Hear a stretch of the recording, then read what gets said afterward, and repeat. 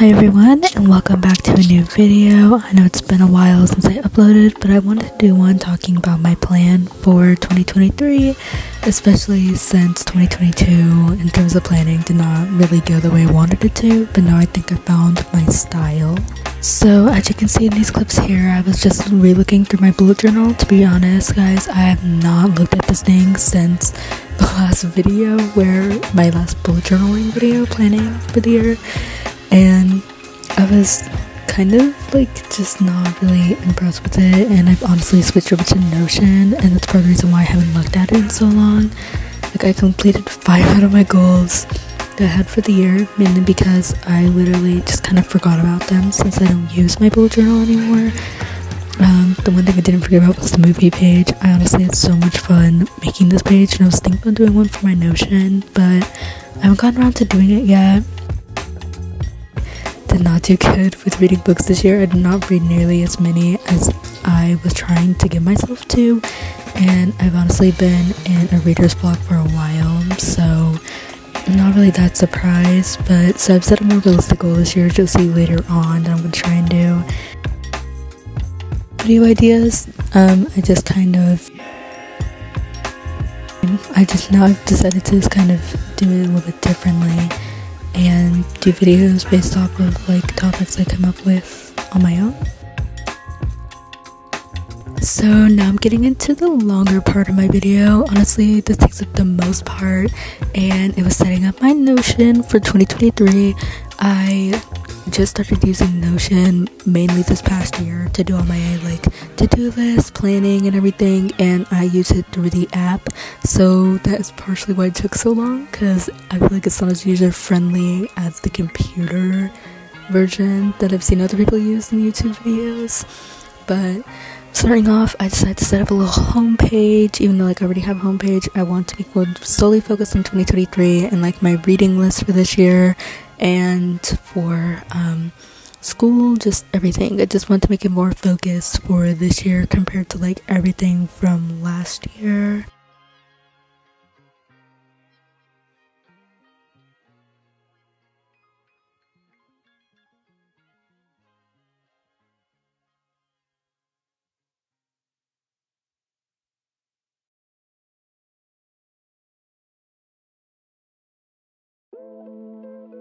So for my second page that I decided to make for 2023, I decided to do a reading list. I didn't have my goals set yet, but you'll see them later on in this video, and I decided to build my reading list around this goal, which was to read 5 books this year.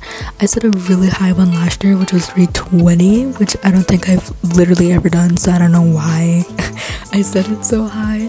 So I decided to just do 5, and I wanted to read 1 non-fiction book. As you can see, like I decided to type in some of the books from my last year's reading list that I didn't get to, and I decided to include 1 non-fiction book as well, especially since I have to get more used to reading them for college and everything. So I decided to go ahead and make this, and as you can also see, I made a vision board page, but this eventually gets deleted a little bit later on, as you'll see. And honestly, if you have any book recommendations for me, please give them to me, because I only had, I think, like 3 books on here after I finished typing everything in.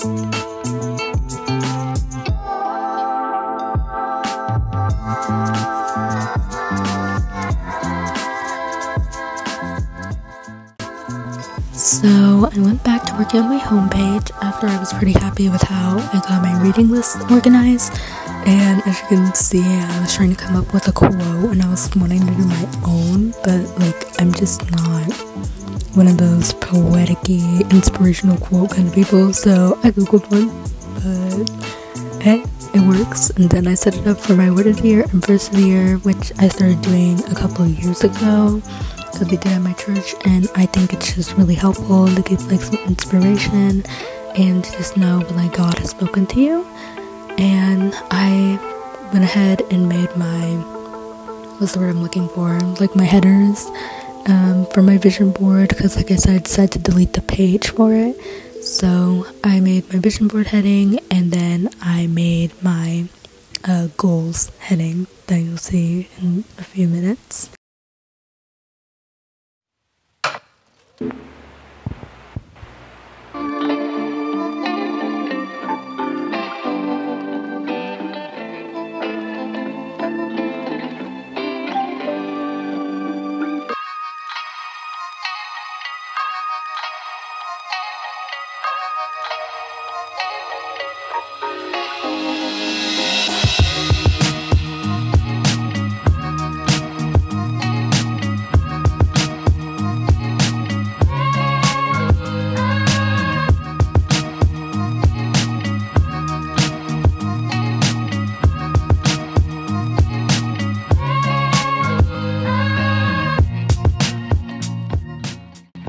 Next, I did my daily to-do list page, and I started this page I think about like late, maybe mid 2020, and it found it very helpful, especially since I spend a lot of time on my iPad for school and honestly just in general, because I watch YouTube a lot, and it helps me keep on track and get things done that I might be wanting to do before I have to go to work, or just staying on track with schoolwork to keep me like getting everything turned in and like staying on track for my goals for the year.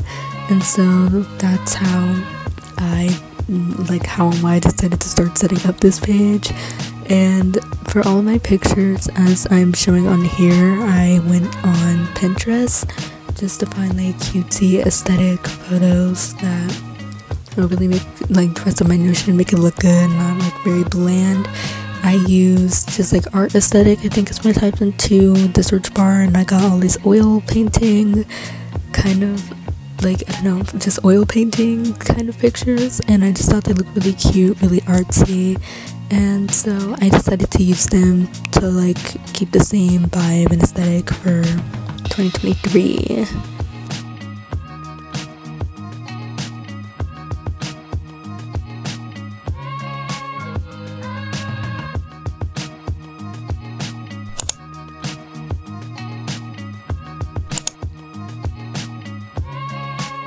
In this next part, I will talk about how I set up my goals. I watched a lot of YouTube videos, but this channel was most helpful, and that was how I was able to like learn how to like set good and achievable goals, and how to like make sure I'm getting everything done by the time I'm wanting to get it done during the year.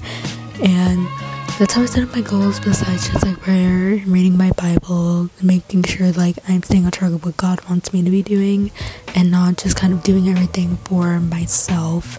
And my words of the year were kindness and boldness, and my verse will show up later because that took me a little bit more time to figure out. And I really want to try and live these words out, especially because one of my goals is to make more friends, and I feel like kindness and boldness is really the way that I will be able to achieve that goal. My goals were reading my Bible for 10 minutes, cooking a meal at least 2 times a month, especially because I really want to learn how to cook, because I can like barely cook like 3 meals. It's kind of embarrassing. Working out 3 times a week for at least 30 minutes, because that's like scientifically how you will get results. Read 5 books, 1 being nonfiction this year. I wanted to upload at least once a month because my upload schedule has been literally all over the place, especially with school, and I do want to get more into vlogging so I can consistently upload and like drawing and everything.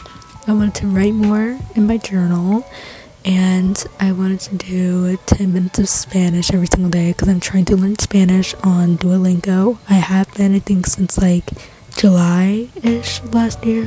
I don't know, it's been a while. And I wanted to save $1,000 because it's important to save money and not just spend it on everything that you want to spend it on. I have self-reviews as a part and communicating more. So one of the next tips for like getting everything good for next year was making a vision board. This is my first time making one, and I did it on Procreate. And here's how it turned out. It was really quick, really fun. I did it literally on New Year's Eve. And then I wanted to write everything down in my personal journal. I've had one for a while, and so I wrote all those goals down, deadlines, and the strategies for how I want to complete everything. Lastly, here's my final setup for my Notion page and for my notebook. So my Versity with Joshua 19. Here is my vision board, so you can like see it a little bit more fully than the clip I have included in here. The pics are from Pinterest, by the way. Here are my goals, which I kind of talked about briefly, really quickly earlier. My books, please give me more, I'm begging. My months, I changed the pictures so they're a little bit more aesthetic. And my goals for the first day of the year. Here is my notebook. I'm not really creative in terms of doing different fonts and stuff, so here's me trying to do that and just writing my goals down, my strategies for each goal, and like finding savings plans on how to save $1,000. Highly recommend doing that just so you can kind of find a way that works the best for you and like your paycheck. And then that's all for this video, guys. I wish you blessings in this new year.